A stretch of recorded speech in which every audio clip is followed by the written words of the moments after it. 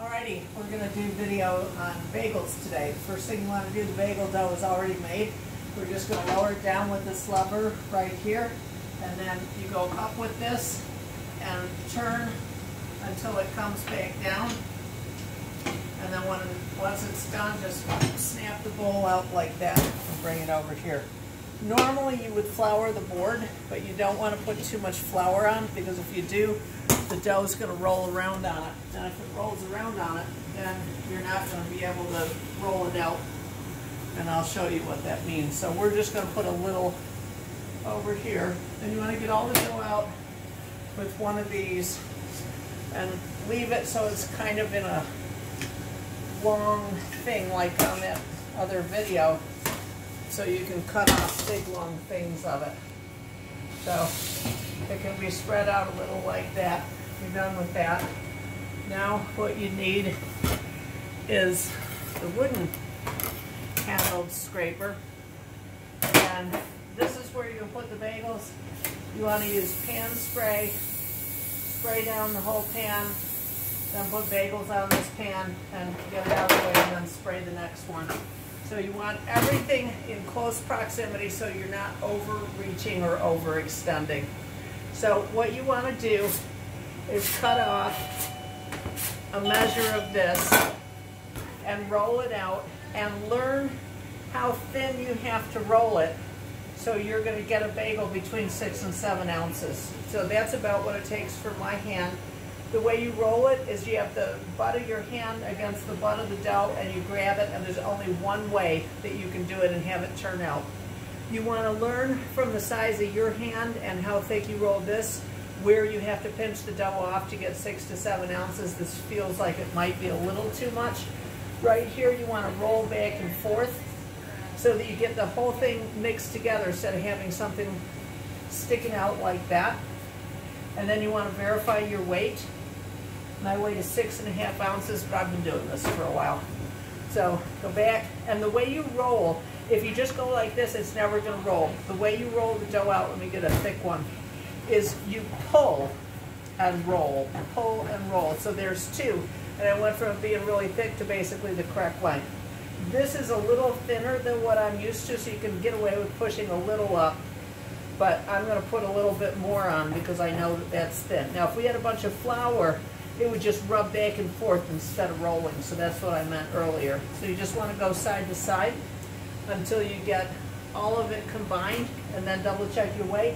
That's 7 ounces, so that's good. You want it between 6 and 7 ounces. This one feels like it's going to be a little light. Yeah, that's just right around 6, so that's good. But we don't want to go any lighter than that. So we're going to cut off another rope. You don't want to cut little squares and measure them. The way you're measuring this is by the size of the rope, the thickness of it, and how it goes around your hand. And once you get this down, then you can weigh it every other one, and then soon you can weigh it once a sheet pan, and then soon you can weigh it once a batch, and soon you won't need to weigh it at all. So remember, this is thick. We want to stretch it out as we go along, and then go back to anything that's thick and fix it so that you have a uniform one like that. If it's not uniform, your weight won't be the same. Come around, pinch it off. That was a little thick in one place, so I pinched it a little shorter than usual. And I have 6.5 ounces. So onto the pan, back to the next one. And then once you get the whole pan done, so grab it, remember, with your base of your hand there, around like that. Adjust a little bit here for whether or not it's going to be too thick or too thin.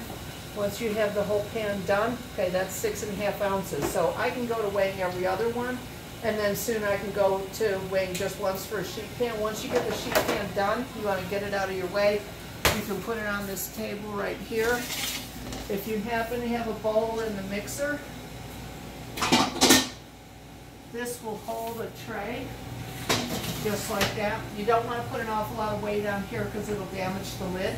But once you get all these done, then you're going to go back and decorate them, and then they go back into the retarder. They proof overnight and bake them off the next morning. It's easy. So you just need to practice getting the rope the same thickness. See, if I did that right now, it'd be way too thick. And if I did that one, it would be way too thin. And if you just sit here and roll it, it won't get any thinner. So just remember to pull it out like that. See, that's perfect. That's just where we want it. Go around to the thickness that we want. We'll let that sit right there. While we do our pan, that's 6 ounces, so that's good.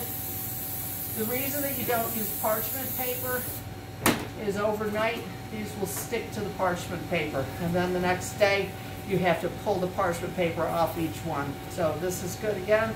And we go around like that. This one feels a little light, but it's 6 ounces, so we're good. And I'm just going to demonstrate doing one that's too thick. If you do one that's too thin, just fold the dough in half. Let's take this one. Just fold the dough back in half and put it back into the bunch and cut it out again. If you do one that's too thick, I'll do this one, which is going to be way too thick. Instead of giving up on it, see, that's way too thick. You can just come back in and trim the sides off like that, and that's fine. Don't worry about these, because when it proofs up, those will all go into the dough. So that's at 8 ounces. It's still a little thick, so just go to the thickest spaces and just cut a little bit off, and that'll probably be at 7 right now. No, that's still a little thick. So we'll just take one more off, and that can go right there, and it's fine. When it proofs up, it'll turn around. So that's all there is to it. A little bit of practice, and you'll be able to have everyone perfect, just like mine were, between 6 and 7 ounces. Thanks for watching. See you next video.